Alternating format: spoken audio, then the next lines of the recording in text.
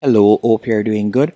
In this video, I will be showing you how to make slideshow images on Shopify. The first thing you want to do once on your Shopify admin page, you're going to go over to the left-hand menu option and select Online Store. After selecting Online Store, you're going to tap on Customize. Then from there, you're going to go over to the left-hand menu option once more, and you're going to tap on Add Section. After selecting Add Section, you're going to tap on Slideshow. Then from there, you can start adding your images. So you can simply tap on the current image that is there, and you could select image in the top left hand corner, and you could select an image from your device. Or you can tap on Explore Free Images, and then you can select some copyright free images from Shopify. So I'm going to be selecting a few. And by the way, after selecting the image, you could also scroll down and you could tap right where you see button link, and you could make the image or the button clickable, as you can see right here.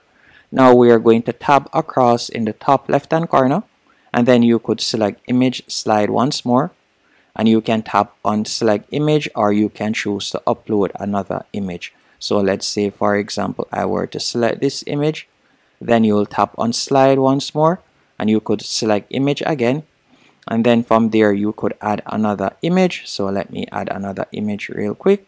So I'll select free image once more, and I'm just going to be selecting this image for example's sake. Now that I've added the images, as you can see right here, I've now created my image slider. If it is a case that you would like to pull the slider further up, you can do that. So for example's sake, let's say I would like to move the slider show further up. I could carry it further up by tapping on the 6 dots. I could carry it further up to the top. So now that we have added the slideshow, I would simply remove the image banner, and then we can select the slideshow, and you could tap on auto rotate slides if you want. You can also choose the dots, or if you want to choose numbers or counts, you can do that. You can also add animations, as you can see right here, and you can choose when the slider will change, whether it be every 5 seconds, every 3 seconds, or so on.